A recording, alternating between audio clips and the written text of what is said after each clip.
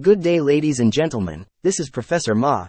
Today, Professor Ma will explain why cryptocurrencies seem like a scam. In a free market, the price of an item will be equal to its market value. The market value of any item is the total of its intrinsic value and its speculative value. Let me repeat that. The market value of any item is the total of its intrinsic value and its speculative value. As intrinsic value and speculative value cannot be lower than zero, market value will never be lower than zero. Let us now define the various terms. The market value of an item is essentially the price of the item in a free market economy. The intrinsic value of an item is what it is worth as a useful item. The speculative value of an item is the amount of money someone else is willing to pay above the intrinsic value of the item due to expectation that the price of the item will rise in future. For example, a school textbook has intrinsic value because the student needs it for school, but it has almost zero speculative value because the publisher would usually print and sell more of it should there be a price spike. School textbooks are an example of items whose market value is solely made up of their intrinsic value since the speculative value is zero. On the other hand, there are items whose market value consists entire of their speculative value. One example would be non-fungible tokens, or NFT. Essentially, an NFT is a unique digital identifier that is recorded on a blockchain and is used to certify ownership and authenticity.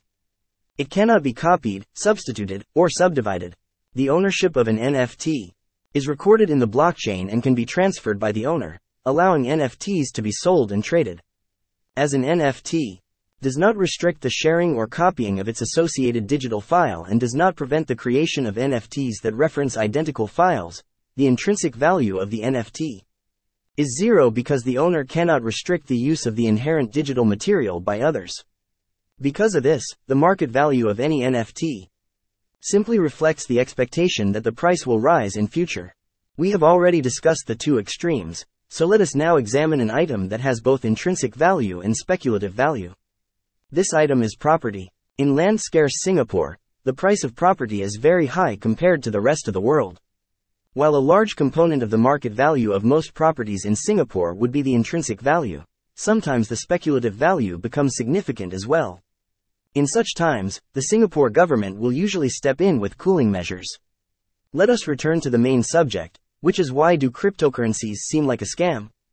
Cryptocurrencies appear to be a scam because the majority of cryptocurrencies do not have any intrinsic value, because one cannot use them to buy anything.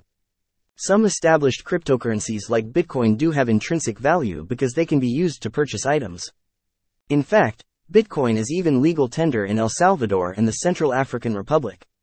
One key point to note is that any item which has a large component of its market value made up of speculative value will generally have price volatility, and this is why cryptocurrencies seem like a scam because they have large price swings.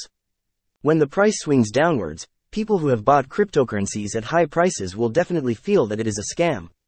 In subsequent videos, Professor Ma will explain more aspects of life. In the meantime, please help by liking and by subscribing. Thank you.